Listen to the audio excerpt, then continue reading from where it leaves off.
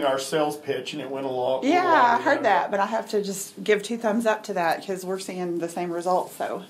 And I'm telling you, that's what it's all about. We're not sitting here like a nonprofit radio station, begging for money 3 times a year. Right. This is a for real business that we're praising God, we're giving Jesus all the credit for our lives, and we're having fun along with it, and we're growing businesses, and that's right. what we want to partner with. So just, we're opening up the phone lines. We have free tote bags for everybody. I'm sorry, that's PBS. For the first 500 callers. Yeah, the best of CD. Hey, we could give you the whole we show. Could do that. That's right. So, Sonia, what's going on over at Bryan Insurance? A lot. By the way, I do want to say I noticed Brad behaved himself last night. He didn't get up on the tables like last year. No. Very nice guy. Yeah. That was fun last night. It was fun. It was a good get together. I did manage to eat. I heard you say you barely got time to eat because of talking to people. I did both. I multitasked because all the food was so good.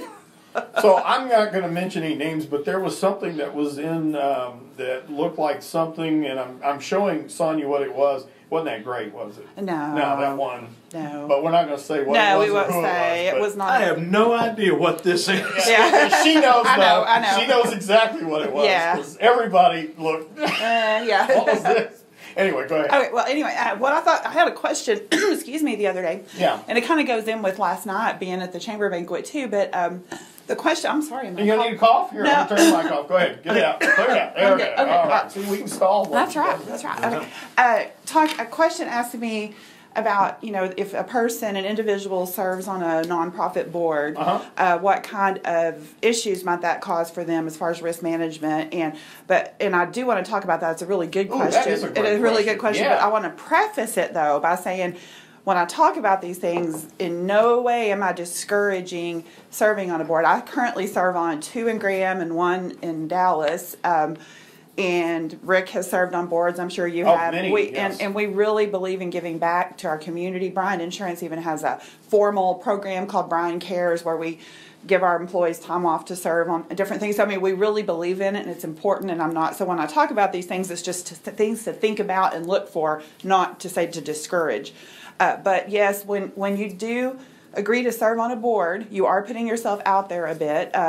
There's several different things, and I could talk for a long time, but the biggest issues that come up, and you need to understand that as an individual, when you're on a board, you could be sued individually because of issues, decisions made by the board. Right. So depending on what happens, and somebody gets hurt, somebody's property gets damaged, whatever happens, the organization can be sued, but those individuals can be sued. So it is a big responsibility. And I think when you're going to serve on a board, you need to know, first of all, you need to make sure you fully understand what the board is allowed, decisions that they're allowed to make for the organization, which ones they're not. At your meetings, always make sure that all decisions are made at the meetings, at the board meetings, where minutes are taken, not side deals, it's and that kind of thing. And then, of course, the big one that we see in the news, and that is the fiduciary things. That's when people get sued because money wasn't handled properly. So you just need to have all those controls in place.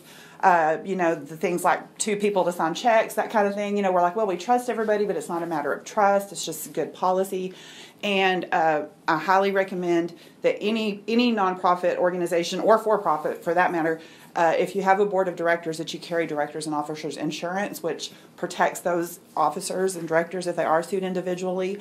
And before you serve on a board, that's another question you should ask. Do y'all carry this? And also, and I hate to say things like this because I want to, personal umbrella a lot of times will cover that, but that's not a guarantee because there is no standard personal umbrella form. But if you are serving on a board, you probably should ask your insurance agent, hey, if something happened on that board and I was sued individually, would my umbrella pick up coverage for that? Now, do most nonprofits have insurance to cover it's funny, some do, most do, but some don't really think about it. And because I have to be honest with you, when I was on the board at a radio group over in Abilene, we never even thought about having insurance on that. So that's interesting. And then sometimes, for example, the service club that I'm a member of that meets on Wednesdays at noon. I don't know if you want me to say what it is. Lions Club. We have a board in Lions It International. doesn't start with an R. Does it? No, it's Lions Club. Lions International actually provides that coverage for all their local clubs. So, but that's not always the case because there's other organizations that I've been in that they don't. So,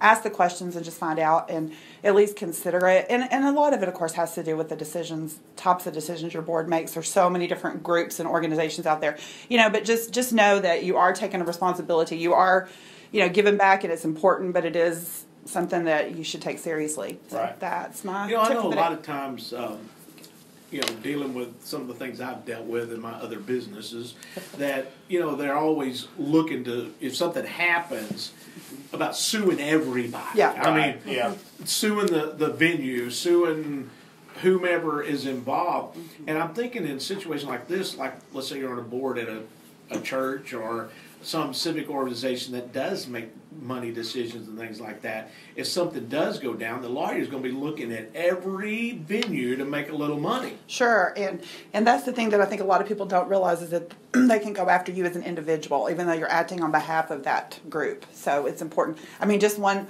small example. I'm in Desk and Derrick Club of Graham, and we're hosting a big event here in April with groups coming in from all over. And when we provide transportation, we're actually getting vans with drivers because our board made the decision, if something happens, we don't want it to be Rick driving it or the other person's husband driving the van. And, we want to make sure it's a professional driver because that's a big decision. And yes, it's a little more expensive, but it's safer. And so, just make smart decisions like that when you're thinking about what can happen. Not that Rick's ever had any issues driving. No, it was just... Tim, I will walk in my office in 2 seconds. He actually go there.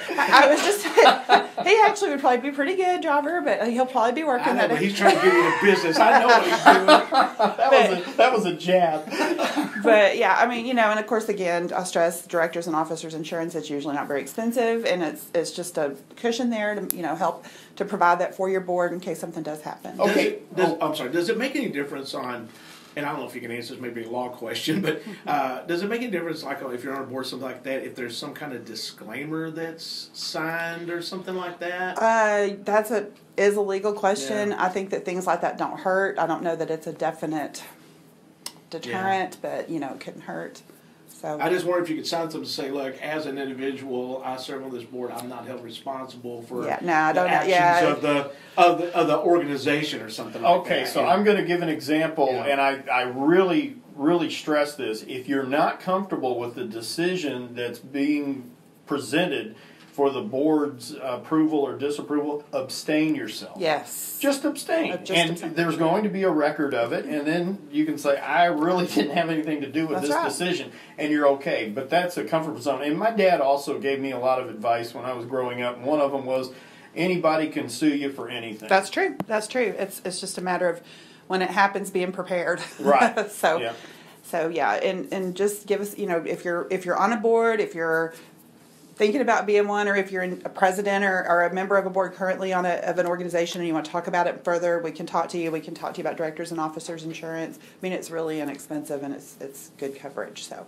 just give us a call. All right. How do we get a hold of you? You Brian can Insurance? call us at 940-549-2525. You can come see us, second floor, Sierra Bank, or you can visit us at www.brianins.com. As always, Sonia, thank you, and we'll see you next week. All Oh, right. no, we won't. You're going to be... I'll be back. Oh, you'll be back? I'm coming back Tuesday night. Yeah, Yeah. you'll be So, back. yeah, Okay. I'll be back. Well, we'll see you Wednesday. Okay. All right. Have a good week.